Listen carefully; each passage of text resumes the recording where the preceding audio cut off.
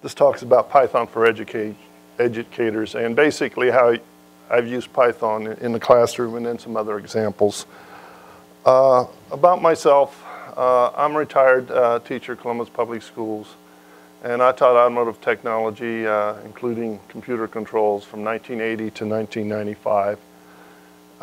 And then I taught computer technology subjects from 1995 to 2010, including Linux Plus, where I came to believe that Python was the best programming language. I've also taught Visual Basic and Java as a beginning language, and I also developed my own learning management system that I use in the classroom in C#. So I'm more of a polyglot, or somebody that have used a lot of different languages, but not at a seriously deep level. And then, of course, you know, MA, computer science, and education. And recent experience, I just want to emphasize this. I taught an after-school setting last year, and what they had the students do, they used GIMP, which was a graphics writing program, Audacity, which is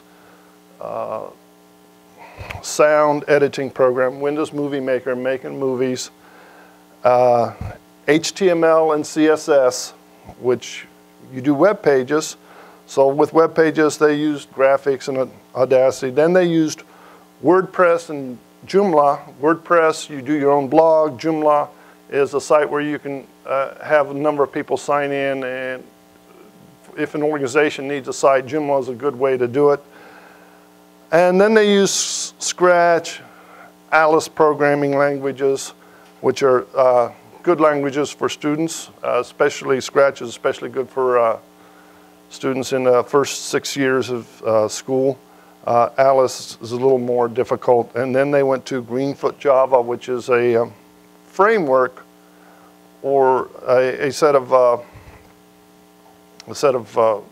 well, framework is basically an easier way to learn Java because it does some of the hard stuff for you. And an app inventor which is now being minded by MIT, Massachusetts Institute of Technology. And finally, Finch Robots, which that's a Finch robot right there on this table, right here, which is an inexpensive robot that can be used programming, and they used it with a Java language. And I guess one of the main thrusts of my talk is, you know, because this is a Python, students have to learn all these tools. I mean, this was organizationally set up right from being simple to complex, because you know, you're using sound, and then you can use it in each one of these programs. You can take a sound, a wave file or a sound file, and put it into Scratch. And you can do that into Greenfoot, or you can actually use that in Finch Robots. But each one of these tools are a little bit different. And another thing I do is I create educational videos on YouTube for Ubuntu open source and free software. But the main thrust I want to point out is that all of a sudden you've got all these tools. Now, which one's the best? And today, the state of computer science education, it's not really emphasized in schools. It's not a core subject. There's no tests for it that students have to pass. So it's just basically catch as catch can. Some students are turned off. A lot of students are turned off by it.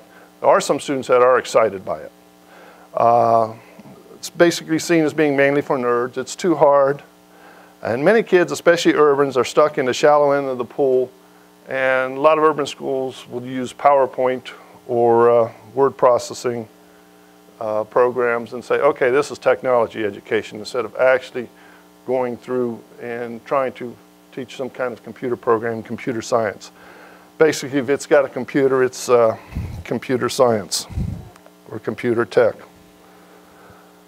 Now, the main thrust from ACM, Association for Computer Machinery, along with the CSTA, Computer Science Teachers Association, they are trying to focus on changing this emphasis on just using a computer and doing whatever with it into having something called computational thinking. They've taken the lead on introducing computer science to high school teachers using the concept of computational thinking. And it's not only high school teachers, it's also all the way K through 12 education. Computational thinking revolves around problem solving using a problem solving methodology as a learning tool. And it demonstrates how to solve problems using computational thinking for other disciplines, ties in with STEM, science, technology, engineering, and math.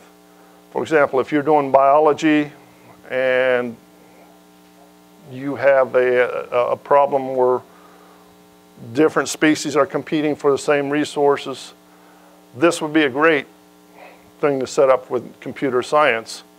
However, like I say, it's not really done that much, but this is what the CSTA and ACM emphasizes as computational thinking. One model that they're really pushing, and I've used this, it's called Exploring Computer Science. Now, I was a high school teacher, so it's a grades 9 through 12 model curriculum developed for urban Los Angeles schools. And it works because students do get involved with this. And the 6 parts of this are human-computer interaction, problem solving, algorithms.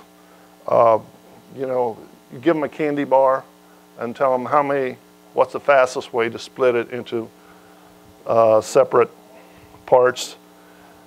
If somebody wants some of this information, I'll give you a site where you can, after the end, I'll give you a site where you can pick it up because the CSTA does have a site where you can get all these curriculum materials.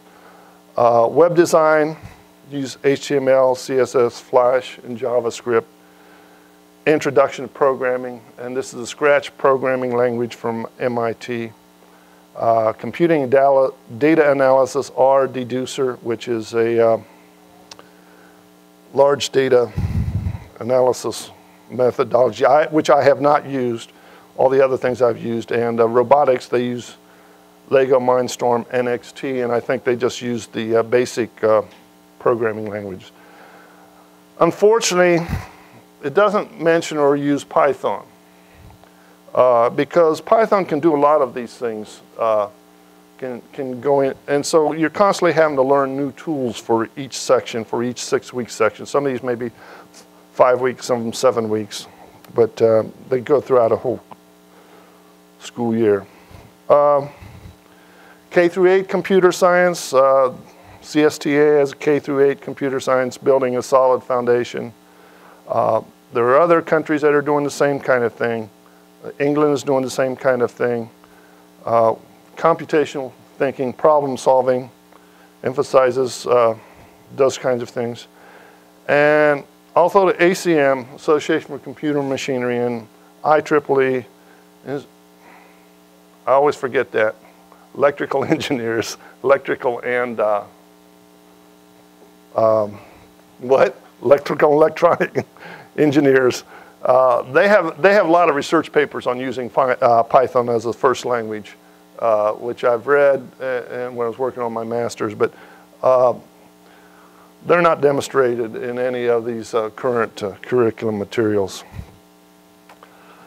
So here's a real life example that I had to deal with. I was teaching a Linux Plus class, and the students had to learn the VI editor.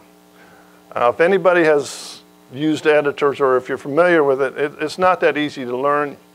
And as a consequence, the students say, okay, why do I got to learn this? I'm going to use Word. The constraints are students why they should go back to a text editor if they've been using all the wonderful features in Microsoft Word. And the other constraint was that students had no or very limited programming experience. And the solution I came up with was introduce students to chatbots and have them solve the problem of writing a chatbot. Once students use a web-based chatbot, students seem to get excited about it. So what is a chatbot?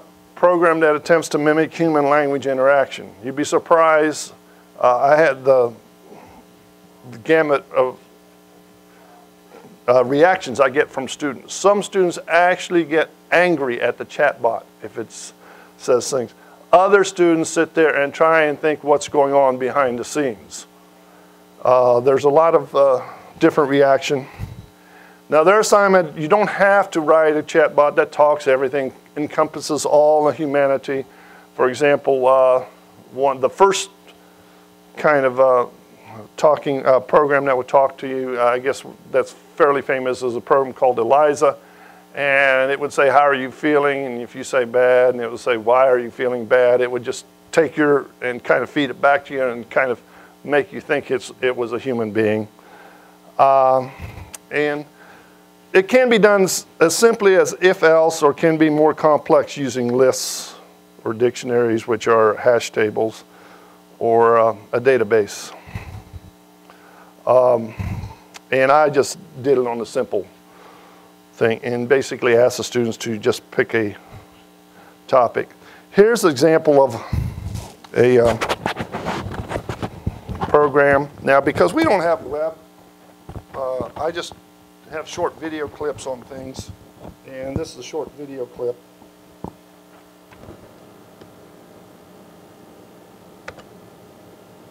Oops. This is a short video clip. This is a sample of a student program.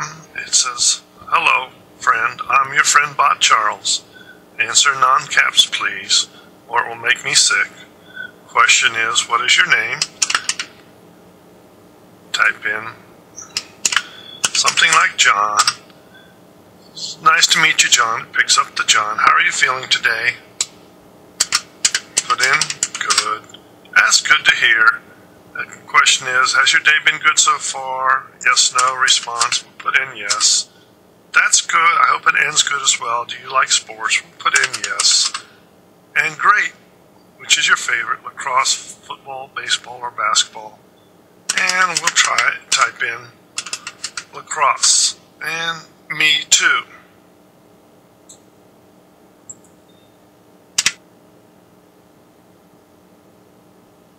Now this is the same chatbot, and just to show you what a student can do with a very simple program, put in some different answers. Hello friend, I'm your friend bot Charles. Answer non-caps please.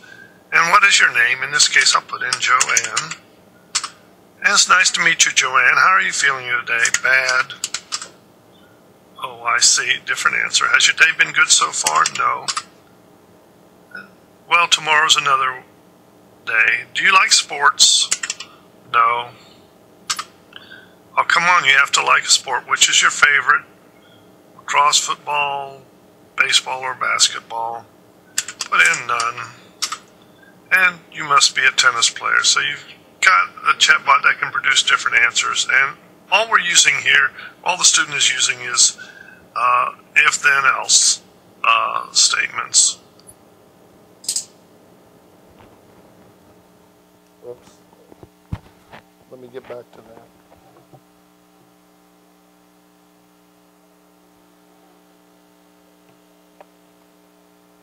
Anyway, I don't know if you can see. Okay.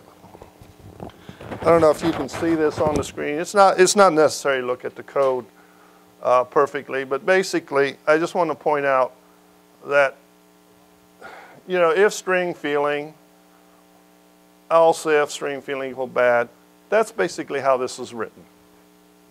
So, in a sense, take a, you know, they're writing a certain chatbot, and I think I had to say they had to go through 4 levels of conversation, or 3 or 4, and the students were actually motivated to do this, and they tried these out on each other.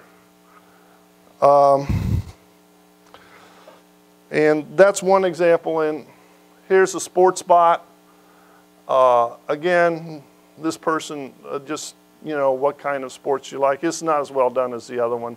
But again, you know, you're using the if and print and if and else.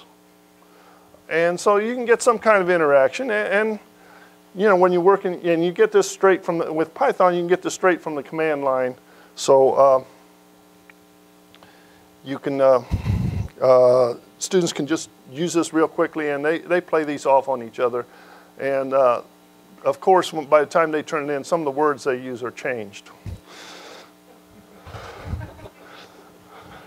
than what they did with each other. Okay, why was Python the best solution? Easy to get started. Compare what you have to do with a Python print statement compared with a Java print statement. With a Java print statement, you've got to instant write a class and then import some things. With Python, just simply say print from the command line. Many natural languages, that's like English, they use indentation to tell you, okay, we got a new paragraph. And students are used to this indentation. And so when they look at a piece of code, they find that Python is more easily readable than other programming languages. When someone first starting out, it's free, works on Linux, Mac, Windows. And in my class, all students had their own Ubuntu virtual machine with Python already installed. More reasons for Python. It's weakly typed. And basically what this means is strong type declarations make for safer programs. Python would not be a good solution, may not be a good solution for a medical program. You might want to use a stronger, very strong type language like Ada, or which is not in use very much, but except the military. But these type declarations take up about 1/4 to 1/3 lines of code, so get rid of that. They don't have to work with that at this level right now. Your interactive prompt allows students to experiment easily, try things out. In 4 lines, one can print out a web page. And these 4 lines basically, I've got a short video on that.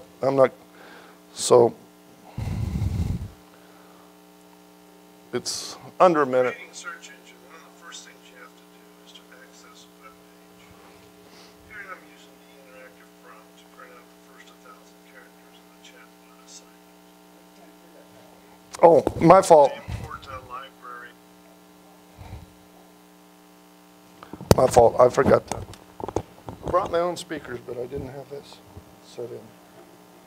Now, it's not necessary to take read this.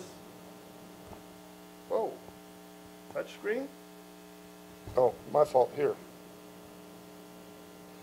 Okay, it's not necessary to, pick up on this assignment. I'll go back over those 4 characters in the video, those 4 lines. In creating a search engine, one of the first things you have to do is to access a web page.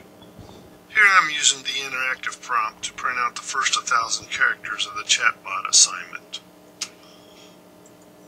I import a library, I open the page, I read the page, and then I print out the page.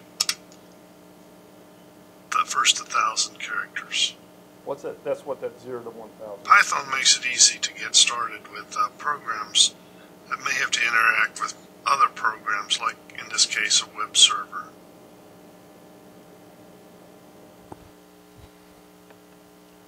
Okay, so basically interactive, and you can basically interactive, and you can actually your students get a lot of feedback that quickly, and it's got a quick edit debug cycle. So recently I became familiar with something called Udacity. It's an online university and offers several free online courses in typical university format. And all or most of their CS courses, computer science courses, use Python. Python problems are presented through an online Python interpreter and graded when the code is submitted. The entry levels course, CS 101, is building a web search engine and uses mainly the standard Python library problem. It's very problem solving oriented. And I'm going to have, this video clip includes 2 things. One, it just kind of shows you some different Python courses. And all their courses are pretty much done in Python the last time I checked. And it shows you how the interactive Python editor works, and it actually shows you, that you can get graded right away on something. Udacity offers online classes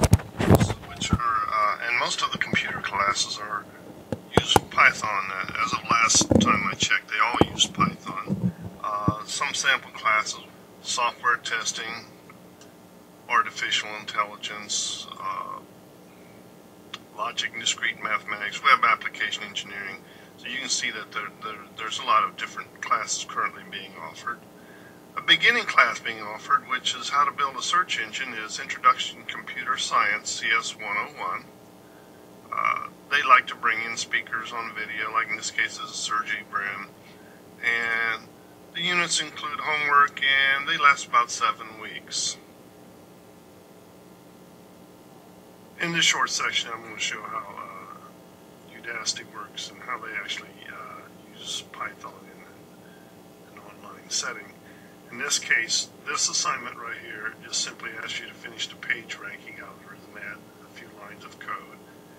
And I've solved the problem here in using PyDub because it's a lot easier and a lot quicker to work if you're working from your own computer rather than working for online. And so I'll simply copy the page here. Copy. I'm not going to go explain everything because that's not the purpose of what I'm doing in this demonstration or talk. And we'll simply paste. Make sure that I'm in the right, got everything correctly. And then I'll simply run my code. And it says working, execution successful. And you'll see that right here I've got, it gives a ranking and a page page URL and then a ranking of that page. In this case, we're using a cache as opposed to going out to the web. But as you can see from the get page, or here we are, get page URL, you go to the cache and that's it. But you can actually go out and get this information. And now that I seem to have gotten the same answers both places, I can simply submit, and I'm told whether I got it right or wrong. I think this is a very, very neat way of trying to learn Python. And I wish I had the ability to do something like this off a server in my classroom.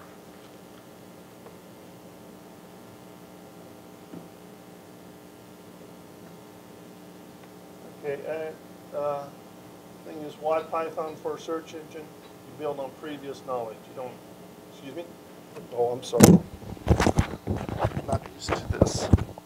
Okay, why Python for a search engine? You build on previous knowledge.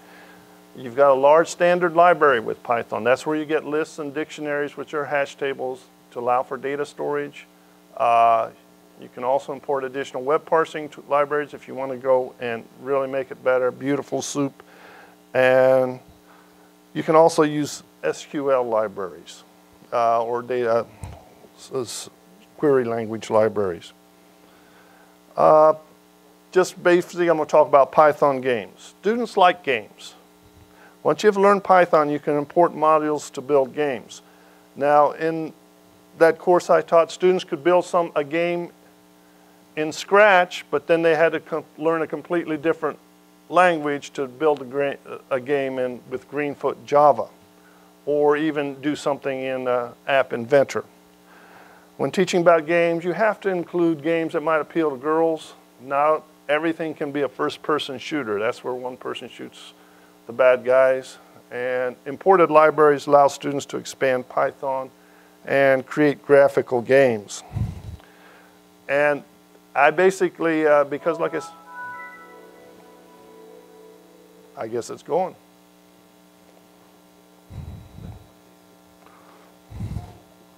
Well, and basically, I just wanted to show two different game modules, PyGames and Panda 3D. Well, that's it.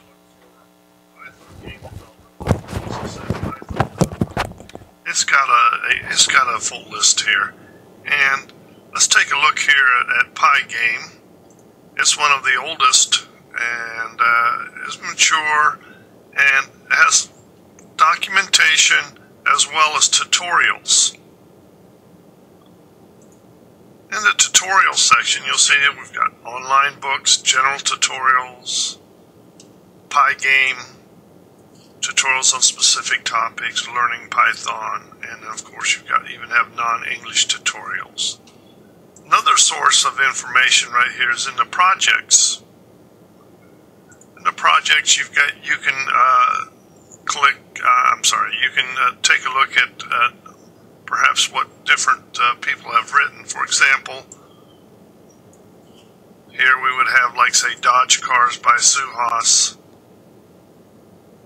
First, we can go to the source, and we can see you've got a resource file, which probably has a lot of PNG and JPG or graphics files. And if you want to take a look at what the source code looks like, in this case, you've got something here like 346 lines, and you can just go down there and actually take a look at the source code. So, one game tutorial that I thought was very good is Daniel Lorenzo's series of Pygame tutorials on creating a simple worm game. It starts off very slow. You simply go and put in user, Python, import Pygame, and set up a display, and while 1 or true, you pass. And then it goes on from there. In tutorial 1, and by tutorial 7, you're drawing more lines, and it tries to explain to the student what they're actually doing when they're writing the code. Unfortunately, he only wrote 9 tutorials, but this is a good way for students to get started, and I found that I could use this as an extra credit assignment and then just simply answer students' questions when they had additional questions. For more advanced games, one library that is becoming more popular is Panda 3D. Panda 3D is an open source game engine for three-dimensional rendering developed by Carnegie. It's actually developed by Disney and is currently being supported by Carnegie Mellon, but it is open source. While I've never used Panda 3D, I've talked to other educators who have, and they're finding that it's an intriguing program, and they'd like to figure out a way to actually incorporate that into their education, into the teaching process. It doesn't have as many resources as Pygames. You've got a manual and some sample applications. The manual has a tutorial, and there isn't as much information on the internet, but this is something that personally I plan to pick up or personally try to get involved in the future if I've got some time.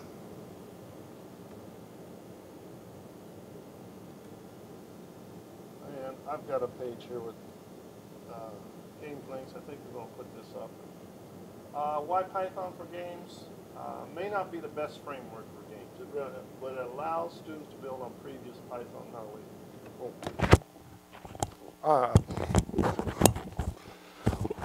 Why Python for games? May not be the best framework for games, but allows students to build on previous knowledge to go further. And you have a variety of different game engines, libraries that you can import. I just covered 2 of the most popular. And one of the things I had to do is a Finch robot for Python. And it uses Jython, which is Python integrated with Java platform. And the software is available at finchrobot.com. The Finch robot is this right here, and it costs about $100 for thing and all the programming interfaces. And it's designed to be an educational robot. For example, I'm just showing you this is the entire code for, I guess my computer restarted. Yeah, I guess I shouldn't use Windows.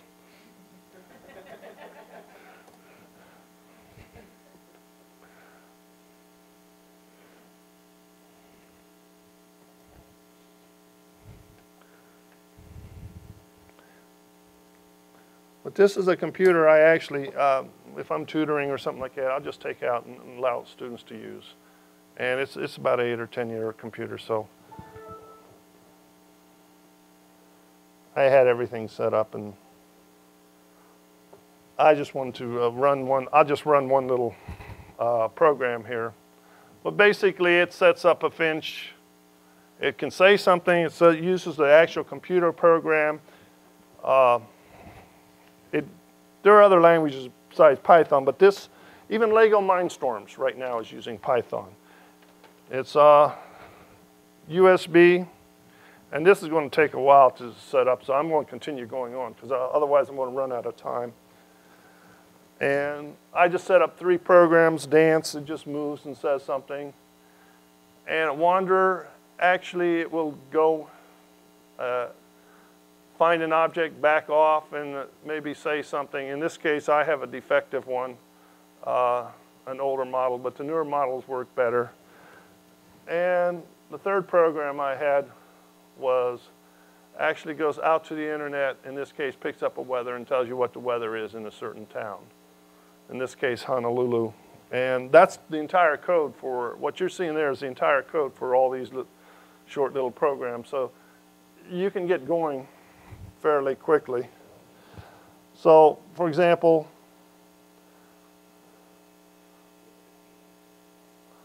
okay, thank you. Oh, it has really messed up here.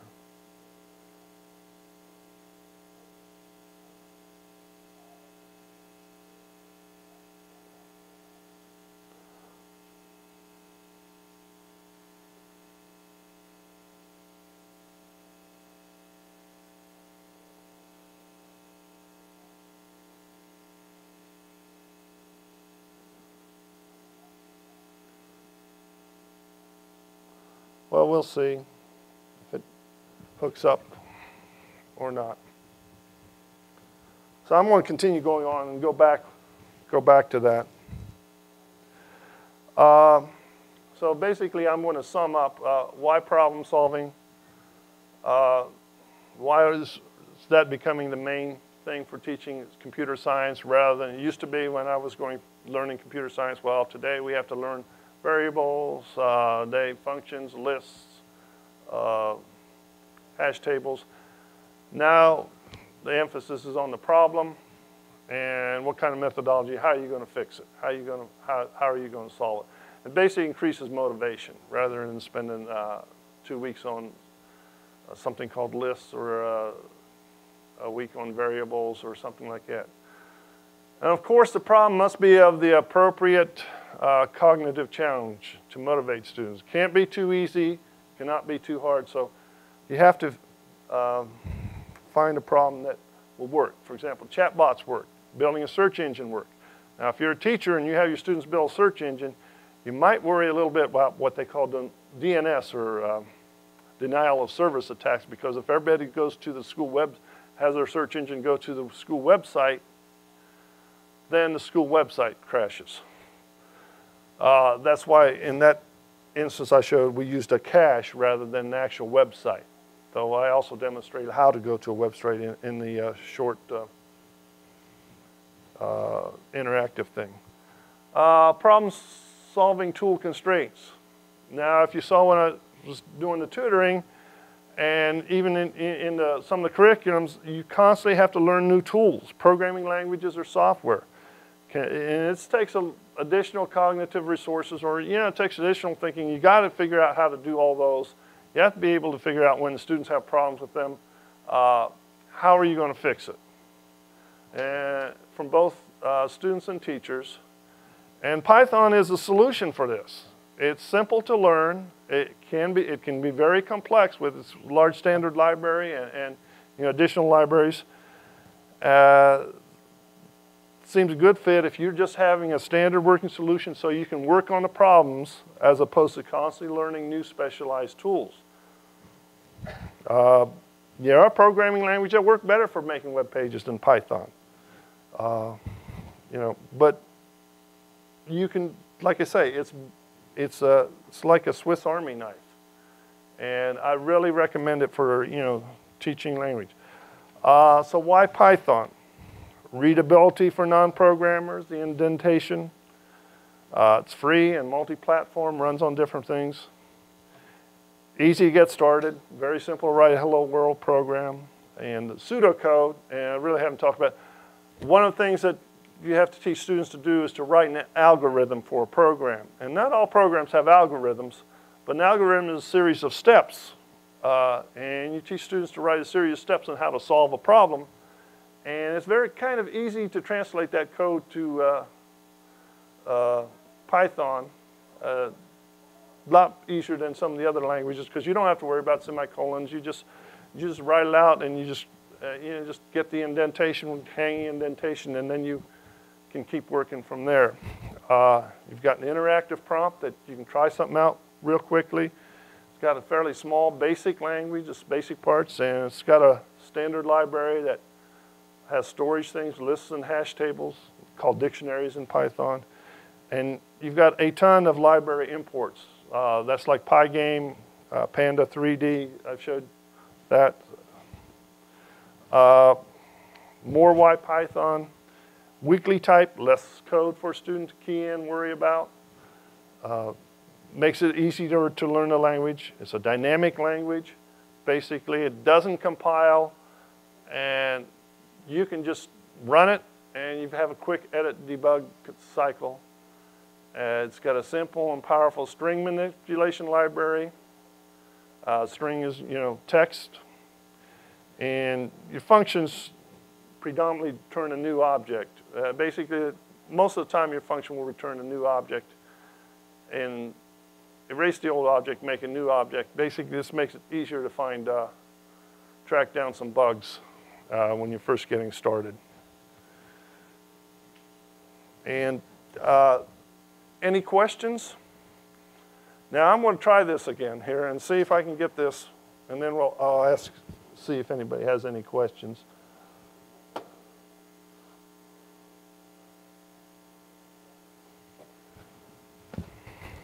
Hello, Python. Doesn't have a sensor for not to fall off the table. Now, some of you that have used Lego know that there's a sensor there that will keep it off, supposedly keep it on the table. It's got, I don't know, I should go to the site, and I'm not out here to sell this, you know what I mean? I'm just here to demonstrate that this thing works. It's got a sensor that if it hits an object, if you get too near an object, it'll back up and do that, that kind of thing. And because I don't have internet connections right here, I can't run the program that actually goes out and finds the weather in Honolulu, Hawaii. But this is one thing, and it uses the computer speaker, but does have a little small sound that will make its tweets, and you can change the colors, and there's all little simple programming things. So it's less expensive than some of the other alternatives. So anybody got any questions? Yes. Has to stay hooked up by USB at all times. That's where it gets its power from, and it program runs into it. It's not stored like I know with Lego you got the brick. Okay, this is the Lego, like I say, is $250. This one starts at under 100, and they're trying to get it cheaper all the time. And Finch robot, F-I-N-C-H, is developed by Tom Lowry's Carnegie Mellon. I went to a class of his once.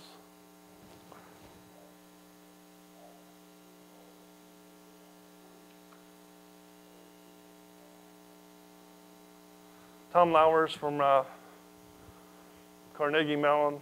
I think it's called Bird Brain Technology. Okay, and it has all kinds of languages that come with it, and in this case, this uses, I set it up with Python. And like I say, Python is, you can use that anywhere. Any other questions? Yes? What are some examples of things that your students have made the robot? Okay. I got this from my students didn't get to this last time because I had all that long list of things and we never got to the Finch robot. I tried to convince my people that hired me to do the Finch, to use Python and instead of all these things. We got rid of some of those things because that's what the curriculum called for.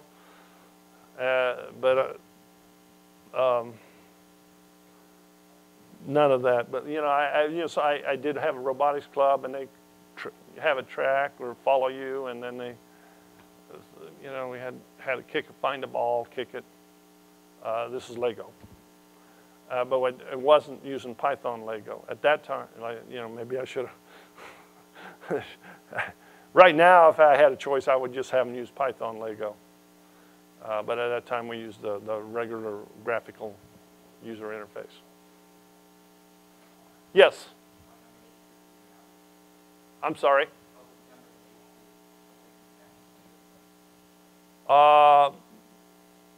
Okay, what do you want to do? Problem solving. What do you want?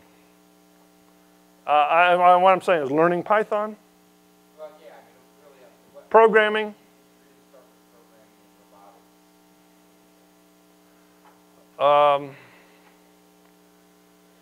You can start around 8. You might want to start with something like Scratch programming language first. And robotics, actually, something like this is geared more for I think more for a high school student because you got to use a language. You might try to, there's some simple Lego, building a Lego thing. That 5th, 6th grades. I've seen 5th, 6th graders working with this all, and I've been to workshops where 5th, 6th graders have been working with them. And if you're doing one-on-one or something like that, you can go a little further. The only thing you have to consider is what are your levels. You're stepping back, your symbols, Can a student do something like algebra? Can they understand that X stands for a number? And you have to kind of be aware of what's happening there. But you can put something together and then make it move. One of the things they had was, this thing's got a thing where you can actually have it spin on its rear wheels and put a pen right here. And Lego has the same thing. But here you're using you're using actual Python, and I probably wouldn't use Python for anyone below 6th grade personally. Excuse me? 6th grade, 12. Oh, number of students. You have to set up your classroom how you want to. You have to design your classroom. You have to take what resources you have. You have a certain number of resources. You have certain objectives you need to accomplish, and you kind of have to match the two. I mean, you can, for example, like I showed, I want to show that search engine thing. They've done that class with 300,000 people.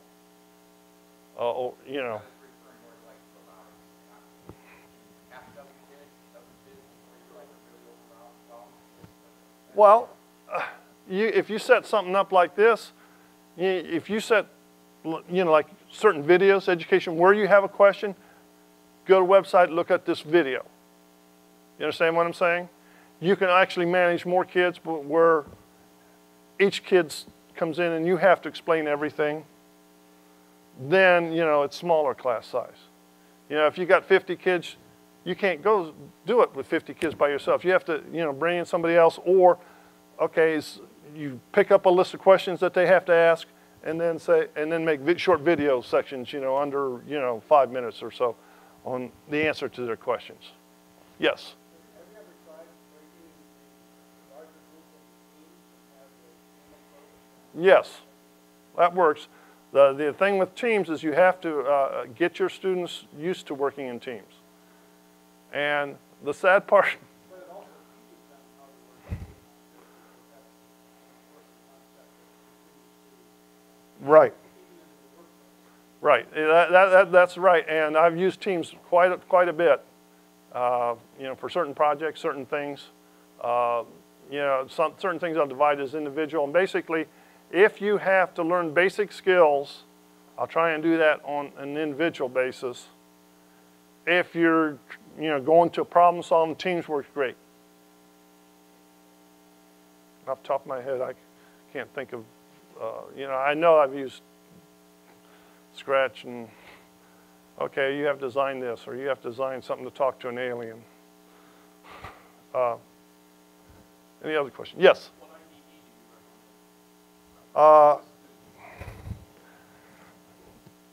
Whatever's available. Okay, here's the thing. Here's the thing. You pick an IDE you're familiar with. Okay, like for example, in this case, I use the PyDev, the Eclipse IDE. Okay, the reason, and then I'd take that, and then they would use a subset. I pick what subset I want them to learn, not the whole thing. And the only reason I use the Eclipse is basically because Java, do some things with Java, you know what I mean? But I've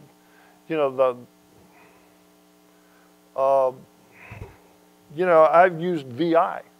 That was a demonstration. That was the IDE I used because that was part of the course. You pick it and you have to stick with it and just make sure it meets all your things. And if it is too heavy, like I taught Visual Basic and they got that whole big thing, and you just pick certain things, you extract that and make it simple for them.